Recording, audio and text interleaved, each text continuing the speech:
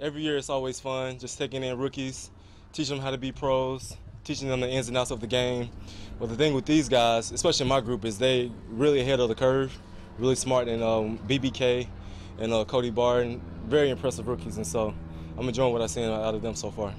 What has impressed you specifically about those rookies, BBK and Cody Barton? They picked up the playbook fast, and I was trying to tell BBK, like, yeah, when you see this formation, and he, like, took the words out of my mouth as far as D-line stunts. And so I've never seen a rookie linebackers like this. Usually take them a while to get the playbook down, especially with the D-line stunts, but they pretty much ahead of the curve.